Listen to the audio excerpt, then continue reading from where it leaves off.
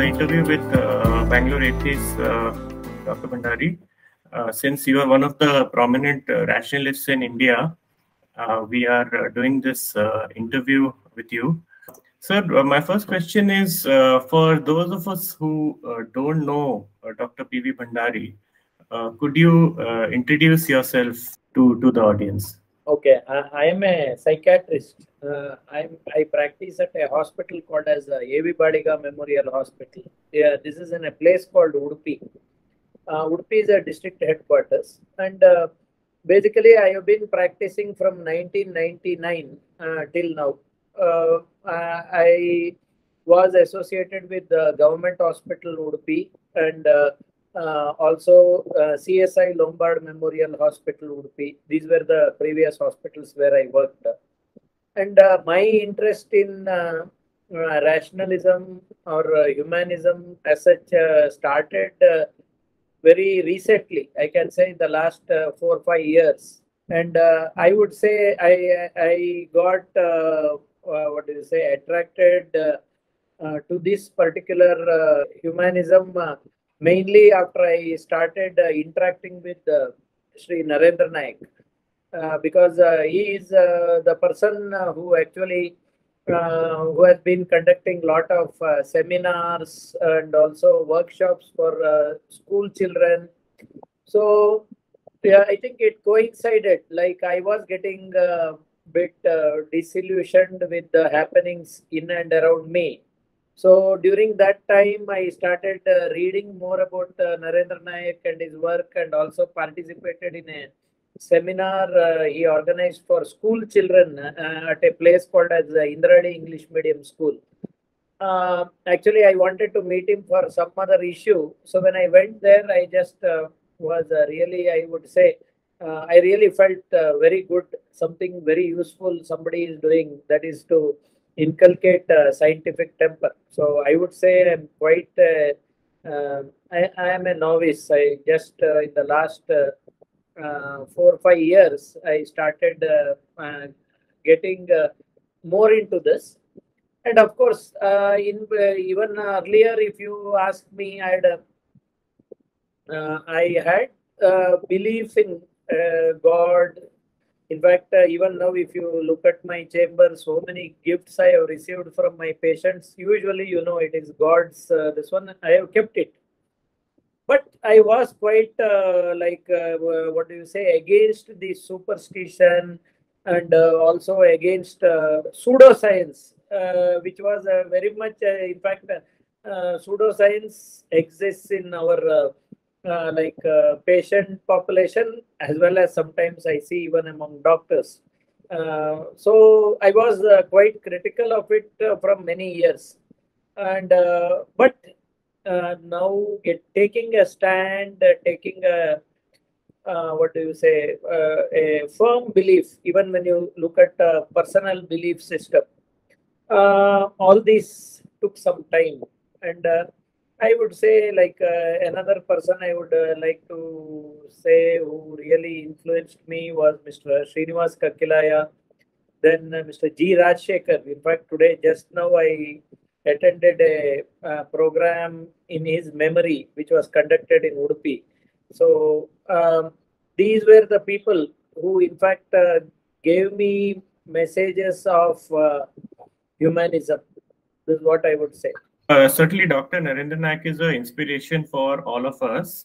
Most of the atheists whom I have met, at least online or in person, most of them state that by the time they were in college or by the time they were like mid-20s, they had given up all their religious beliefs, and some of them even go back to their school days and say that, you know, by 10th standard I was already an atheist.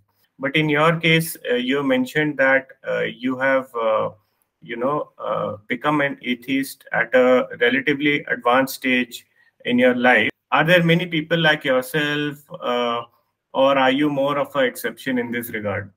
No, I don't know. Like, I am yet to come across anybody who is, what do you say, suddenly changed like me. I don't know. See, certain things, I think one of this one was my readings of Shivram Karat. That was another thing which really influenced me a lot.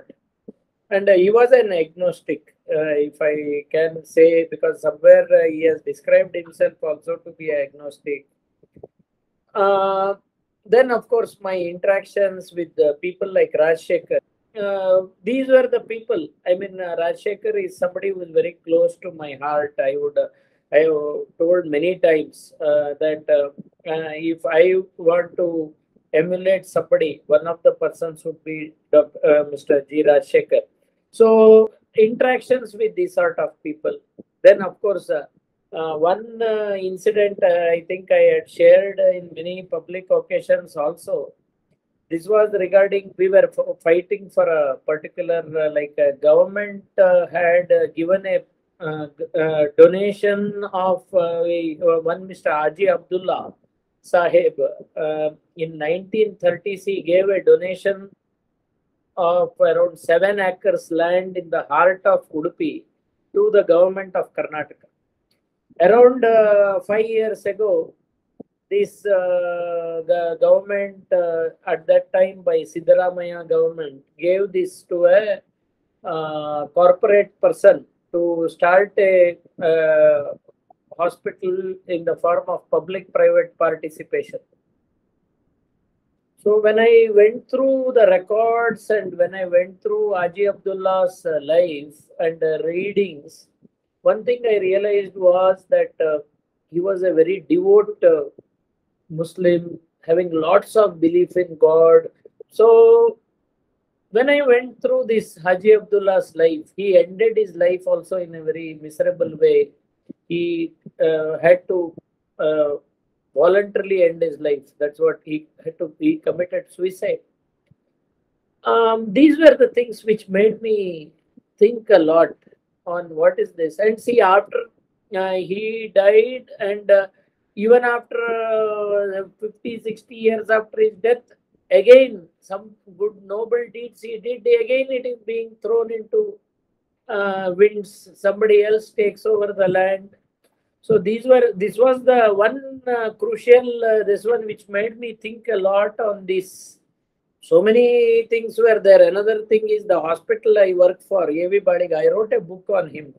He was an atheist. In fact, I will say one of the earliest atheists of India. In fact, when he made a will, he had no children. He made a will in which he tells that not a single paisa should be used for worship, temples, and religious functions. This is what he writes. So when I read all this, and he said the entire money which he bequeathed should be used for hospitals, then education of the needy. So I in fact wrote his biography around 4 years ago, but I was on it for almost 4 or 5 years. And of course, rumors were spread about him that during the end of his life, he started believing in God and all. I didn't find there was anything. As usual. Yes. There was no truth in it. So all this probably influenced my thinking a lot. In fact, that's what they say, the books, the people around you, they actually, whether you like it or not, they mold you. And I was feeling that, and another thing was my profession. I was seeing how patients are looted in the name of religion, in the name of religious ceremonies. See, there is a very secular trend when it comes to this looting. So you have mentioned that a lot of the superstitions in India are around mental health issues. It seems that people are not ready to believe that there is a biochemical basis behind pathologies of the mind, and they go to all the quacks and these babas who perform some rituals and claim to cure them. What can be done in this regard by the government or by people, rationalists like ourselves? See, first thing is we have to talk openly about it. because I will tell you, I am one of those persons. I had organized a workshop for astrologers. This is almost around 15 years back, to tell them the scientific basis of, I mean, whatever you spoke now, neurochemical imbalance and all. Now I have taken a diabolically opposite stand. Now there is, I openly tell. In fact, I write a weekly column for a local newspaper. See, I'll tell you one thing. These psychiatric illnesses are also very peculiar in their presentation. Okay, somebody will say in a disease called mania, he will say that he has a power of God. In a disease called as dissociative possession state, a patient may say that he is possessed by evil spirit. Okay, then a person with the depression may say that his horoscope is bad. Now, they start speaking about this sort of thing. They'll say grachara dosha, sade sat shani, all this, right? So the symptoms itself will make people believe that it is a curse of God, it is curse of Naga, it is a curse of Jinn. I was telling you, it is secular. Secular in the sense Hindu, Muslim, Christian, everybody. And sometimes they are very secular. Christians believing in Naga dosha, Hindus believing in some Satan and going to a church, and Muslims behaving in horoscope. I have seen all this. A very peculiar trend is there. So now, why is this occurring? See, many of these illnesses remit spontaneously. Please understand this. These that's why I told you the why. Because many people even describe psychiatrists are charlatans. Okay, there is no science, which I totally disagree. In fact, I will tell you, it is as scientific as physical medicine. And lot of research has very clearly proved, studies done on the patients, their CT scans, their MRI scans, their PET scans. These are instruments by which we study the structure of brain, because I am addressing so many common people. They should know what is these scans. So these scans, they have found that there is a structural difference in patients suffering from illnesses, major mental illnesses like schizophrenia, bipolar disorder, severe depression, obsessive compulsive disorder. They have also noticed certain neurochemical imbalance and certain abnormalities in blood flow. Psychiatry, and also they have high heritability, right? Yes, genetic. This one, yeah.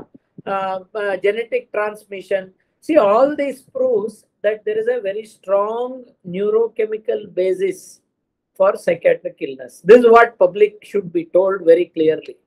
This is one Mr. Annaji Ballad. I was working very closely with him in my days when I was a believer.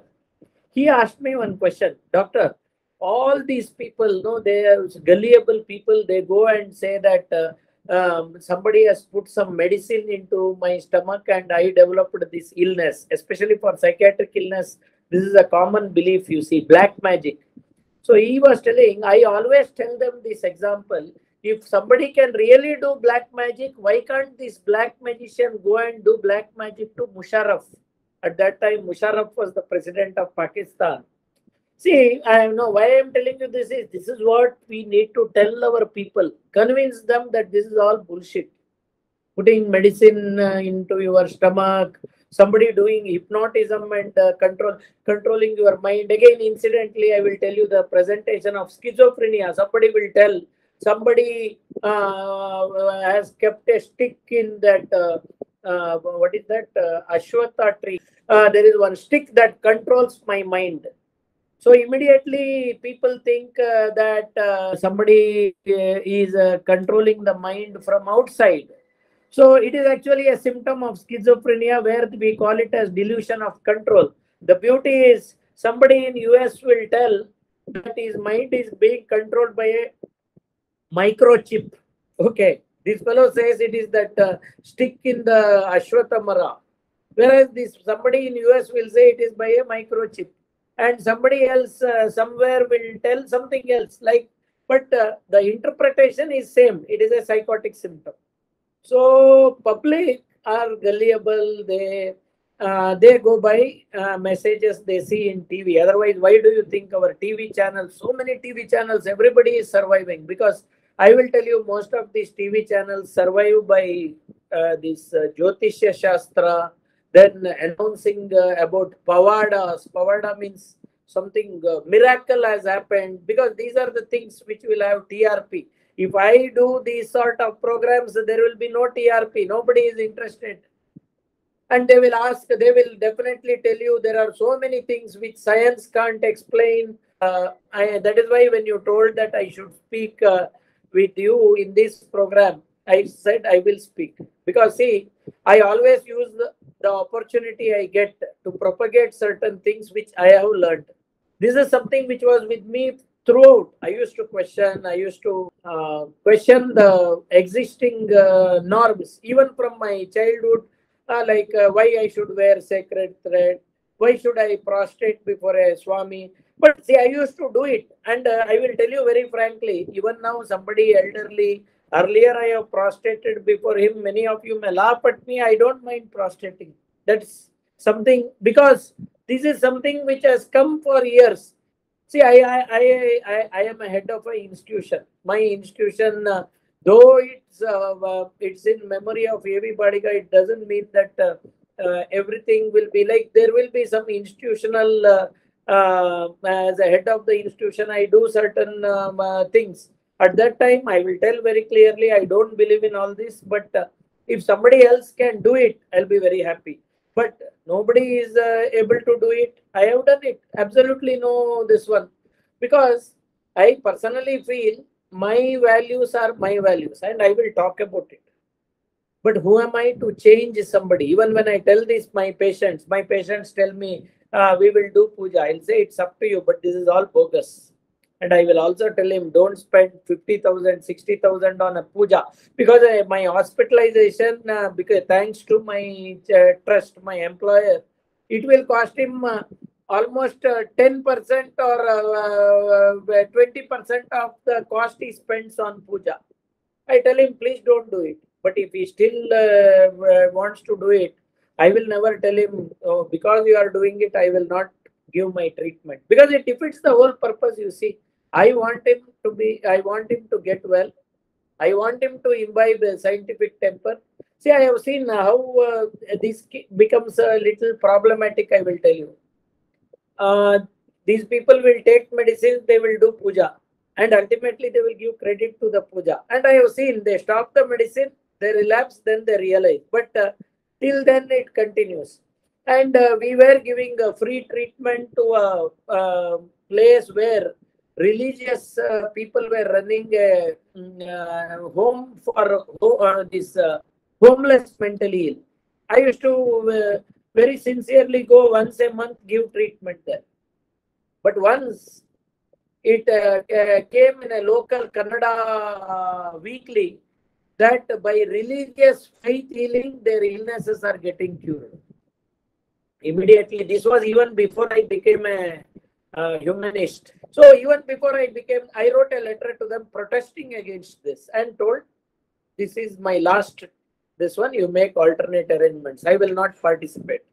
I wrote to them that since you have claimed in the interview and you have never given, I didn't ask credit for me, but credit to the science I practice. It is basically because of psychiatric medications they were becoming better, these homeless mentally ill, and you have totally neglected that. Now, why I am telling you this is what happens in our society. Why did our governments wake up? In 2001, there was a tragedy in a place called as Erwadi. In fact, in every one of my scientific presentation on superstition, I put these slides of those 50 plus patients who were charred to death. Basically, what happens is certain people spread these rumors that if you go there, illness will come down. Many times they will be giving medicines also. Otherwise, those are diseases which remit spontaneously. See, bipolar disorder, in that, a person in mania, suddenly it can remit any day. Okay, without even without any treatments also. It is an episodic illness. Now, when that to our bad luck, our means our scientific community's bad luck, when he goes to that dargah or that particular temple, see, it is there in every this one. Christians talk about Potta, Hindus talk about Chota Nikara, Muslims talk about various dargahs. There is one dargah even near Bangalore. Okay. So in fact, these were my experiments in the initial days. See, even now I run that clinic. In the same temple premises, we are running a de-addiction clinic. From those days when I was a believer, I didn't stop it. Many people asked me, why you have not stopped it? I did not stop it because I am giving a message that even those people are dependent on science. And again, as I told you, my personal belief should not affect my institutions. This one, I even now, alternate Friday, I only go there and give treatment. Earlier, around 5 years ago, I used to visit the temple also inside, but I don't go to the temple now. I do my work and I come back. Your attitude towards religious people is like a live and let live kind of approach, but there are many atheists who like to parody religion, or they like to ridicule the beliefs of religious people.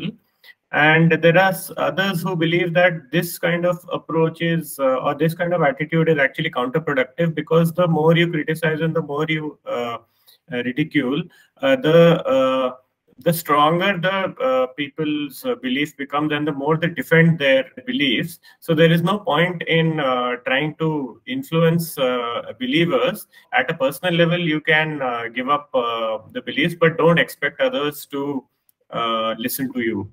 So what is your... Yeah, absolutely. I subscribe to this idea only. I would say, like, I stand for my belief, but I cannot expect my wife or my son to subscribe to that, because they have to learn on their own.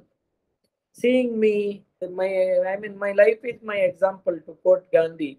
Like, many people told me, see, you are taking such a stand. Like, I also, it is not that I don't ridicule, I will tell you, and I learned from that. When this eclipse comes, I go and eat food and I put it on Facebook. And so much of criticism is there, so much of this one. Now I understand, because, and they use it against you. In the to the common man, see, is these sort of things come out.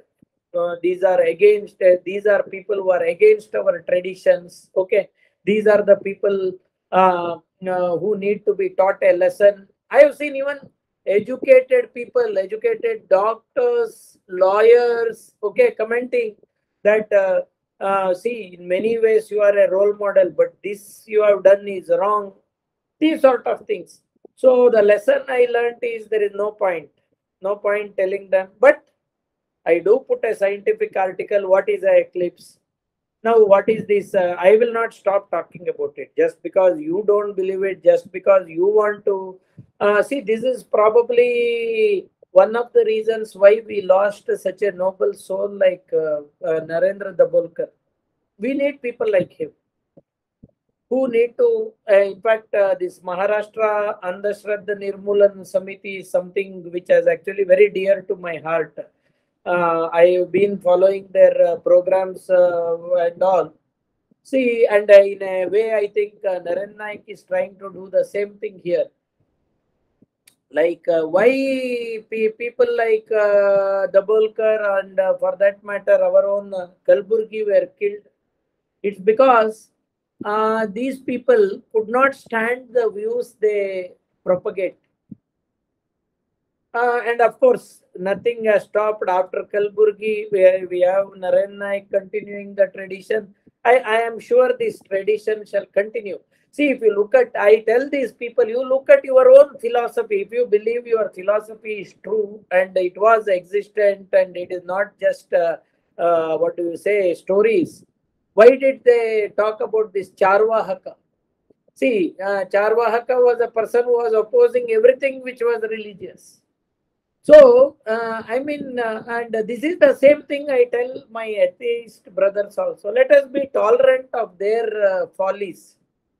We have our belief system. We will strengthen it. We will try to get more people into it. You have been participating in many workshops and seminars on superstition eradication. So, do you find that after these programs, there is a lasting effect on the participants, or as soon as they walk out, everything is forgotten and the status quo is? See, the biggest example is myself. I got this one with Narendra Nayak showing so many things, like he showed how he could eat fire and how he could walk on coal. I have seen it, okay, and how he busted these myths of religious people. In fact, that made me think, and in fact, immediately after that, I told him we will have a program in our hospital. We have had it thrice, three programs from Narendra Naik in our hospital. So it does have a long-lasting effect, especially to those people who believe in scientific temper. See, that's what you do your duty. Let's try to talk about science. Let us tell them. See, I usually the module I follow is I start off with what are the common beliefs they have. Then I come to what is the scientific evidence. I mean, I show them this PET scan, CT scan, how a normal human being and a person suffering from the illness, how scientists have studied this. Then I tell them about the symptoms. Then I come to the treatments, like how neurochemical imbalance, when we say neurochemical imbalance, when we say electroencephalography, EEG waves, and how medicines which we use are the same things. We use some drugs which are used in treatment of epilepsy, are used in treatment of bipolar disorder, and antidepressants are drugs which act on the brain and the neurochemicals in the brain, and how I see improvement in my patients. I explain to them. So they do believe it. In fact, that's the beauty of this module by Naren Naik. He asks Kakilaya to speak on physical illnesses. He asked me to talk about mental illnesses. Then he talks about the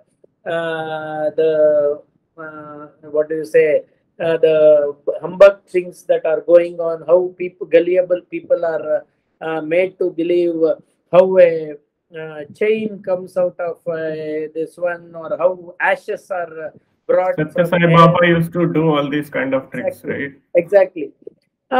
So these sort of things, when you tell the youth, okay, of course, that is why when programs are held, we have had protests. In fact, if you ask Narendra Nayak, he will tell you public have protested. Some of these people have protested about these sort of programs, saying that we are against these godmen, we are against this religion. See, we are not against anybody. That's the message I want to give. See, you raise your voice for your thing, we raise our voice for our thing. Do you think that some of the legal provision like Article 295A giving us privileged status to only the one kind of beliefs, which is the religious beliefs, and Section 295A is so vague, anybody can be arrested for whatever they write on Facebook, whatever they write on Twitter? So do you think that this provision makes any sense, like a special law only for protecting religious beliefs, and why should religious beliefs be protected? I think our constitution was formed in those days where, I mean, if you look at our country,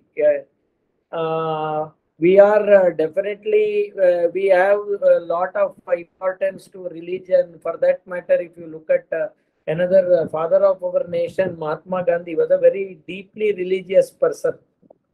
If you look at his writings and all, in fact, I adore Gandhi.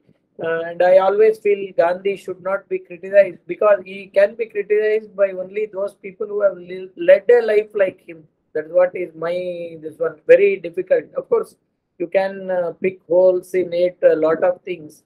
If you look at that particular time, there was a lot of importance to religion, and also this maybe at that time it was like our constitution is very fair actually. It says any religion. It doesn't say only this person's religious belief or that person's religious belief, because that was a time where as it is now being used, religion was a tool to, if you remember the independence, I mean pre-independence and immediately post-independence days, there were a lot of these riots in the name of religion, criticisms.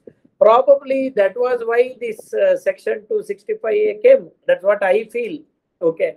But I mean, maybe now it is being misinterpreted. See, any law, the thing is ultimately the rulers can interpret any law in any way. This is the truth. I think, of course, and that is why the beauty of this constitution is we can always bring amendments. So actually, I look forward for a day when lot of us, like there are countries where there are a lot of people who are humanists, majority are humanists. Probably when such this one comes, maybe debates and also who knows, changes should be brought. See, one thing I firmly believe in, I'm proud of our constitution. Though there are, there may be a lot of things which can be misinterpreted by these people. Definitely they have taken care, and ultimately you saw even such like arrests, they could not continue for long. But yes, definitely there are some things, these are some things which need to be debated, definitely. Science is compulsory at least till 10th standard. That means every citizen who has completed schooling has at least 10 years of science education behind them. But you find that by the time they reach the age of 30 or 40, they discard all the science that they have learned, and they believe all kinds of pseudoscientific things, like they believe in astrology and they believe in karma. So is there something wrong in the way science is taught in schools, or is it because there is one set of things which is being taught in the school, but then the family environment or the home environment is teaching the opposite?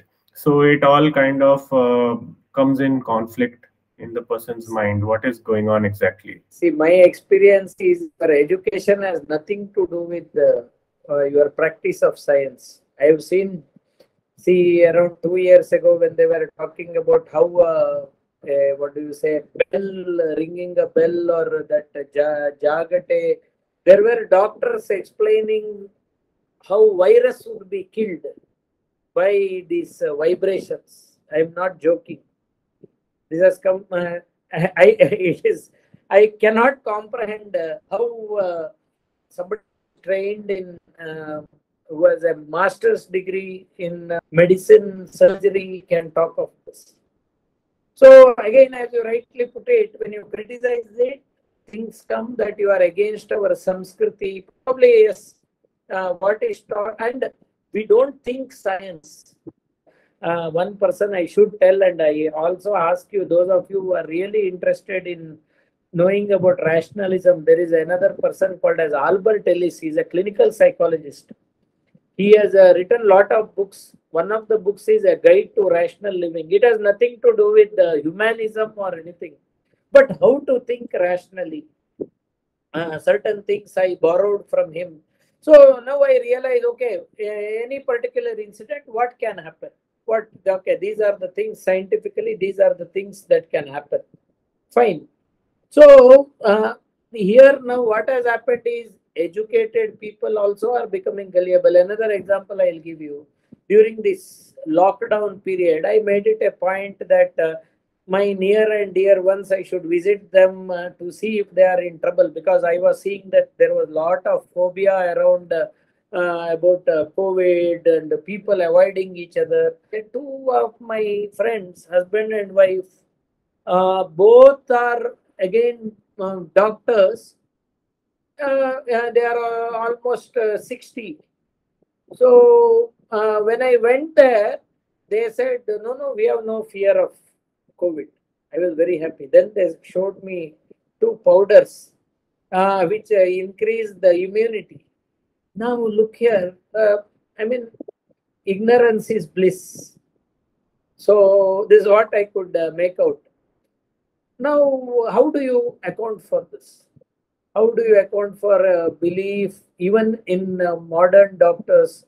Then you will again counter me saying you are against holistic medicine.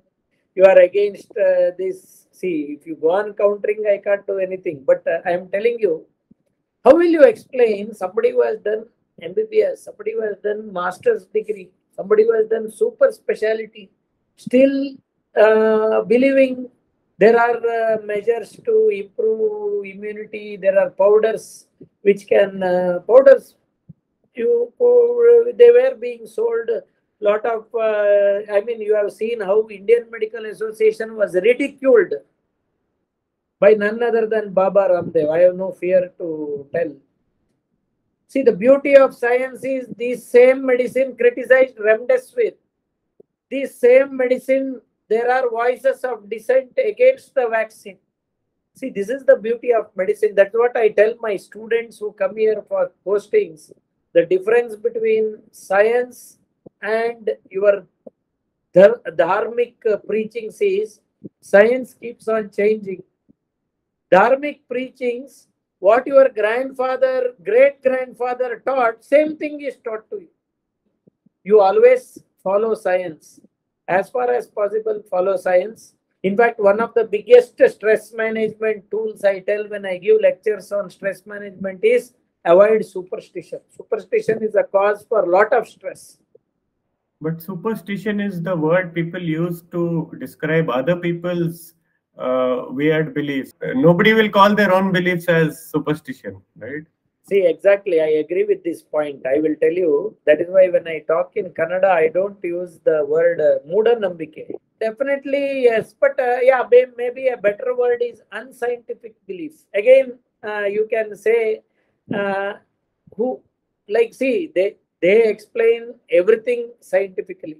But definitely, these sort of beliefs which are unscientific, pseudo-scientific, we need to dispel. We need to tell them that, look, by believing in scientific, this one, like, for example, I told you, there are people who believe that the house they live in, that Vastu is not good. So much of stress it creates for them because something they build with a lot of love and affection, and suddenly somebody puts it to their brain, and if one of them believes it in that house, that's the end of the story. I have seen it happen. There are many of my believer friends who have warned me, because of the strong belief like this, you may suffer in future. I told them I am already 50. So 50 to 60 is the age where many of us suffer. So don't attribute it to it. Now, if something happens to me, immediately they will say, I always give example of Naren Naik. See, he is 70. He is so healthy. Okay, despite all these beliefs. Then even these sort of things like you didn't, today, as I told you, if you don't conduct a particular program, if you don't do a program of your parents, then that Bhuta or Pishachi will do something. They will come as a Bhuta. And these sort of things ruin your peace of mind. So please, people should understand that biggest stress management tool is practicing science. Again, here I would like to say I was very much attracted by Horata the Baduku. This is by H. Narasimhaya. I think people in your Bangalore circle will know more about him. He is one of the first, what do you say, proclaimed atheist. He was a vice chancellor of Bangalore University. He was known for, and of course, Abraham Kovur. I have read his books. I think we should encourage our children. Of course, children are nowadays not at all reading books, leave alone Abraham Kovur or this one. Maybe now we need to use these sort of medias. That's what I am actually planning, using social media to tell them, okay, look, this is the thing. Okay, don't believe this. Of course, when the effect will have side effects. Many people may start hating me, believers and all. But that should not prevent us. But let us not get into, what do you say, that dishum with them. Will not go into that. but let us tell facts. That's what I believe in. So that brings me to my last question, sir, which is always the same for every interview. What is your message for rationalists who want to do more? So first thing is be vocal. Be vocal about your beliefs. You have all the right to believe in what you are believing. But at the same time, let us not try to argue. Like I do argue with my few of my staff, okay, who are very religious and all. I make fun of them. They make fun of me. When I even some of them come with the prasad and all, I tell them, see, you are giving to the wrong man. Then I'll ask them, what did your God do? But I will never come in the belief saying, no, no, don't give me prasad. I will not take it. No, this is in maybe in initial days of my this one, I used to do it, criticize how much you spent on the puja and all. I tell my patients, like most of them are poor. What I mean to tell you is the message is let us allow them to coexist. Let them, but give them our peace of mind that okay, this is what science says. To come to every issue, let us practice it, not just what do you say, preaching. Let us practice it in. That's the beauty of Dr. Narendra Naik, because he practices whatever he tells. This is what I have seen him very closely. Whatever he tells, he practices it, and he stands by it. He is a role model for all of us. And let us have more programs. In fact, where we can have talks on scientific basis of psychological illnesses. See, even in the name of science, there are a lot of pseudosciences. Like I am sure Narendra Naik must have talked about this brain mapping and some gadgets they bring and say that will cure the magnetic gadgets. Then some watch you wear and it will reduce BP, sugar. These, see, and now there is this food industry like drinking some soya bean milk and saying that you will lose weight. So many stupid things occur in the name of science also. Let's don't think it is only the religious people who are doing it. Even there are many people in the scientific community who are doing all this. Let our yardstick be same. Let us use this yardstick in a right way. Let us stand for our what do you say, beliefs. When we start standing for our beliefs, I only hope that in future we'll get lot of people who youngsters who will stand by these beliefs. And I think your channel, by doing this sort of interviews, it is in the right direction. This is my message.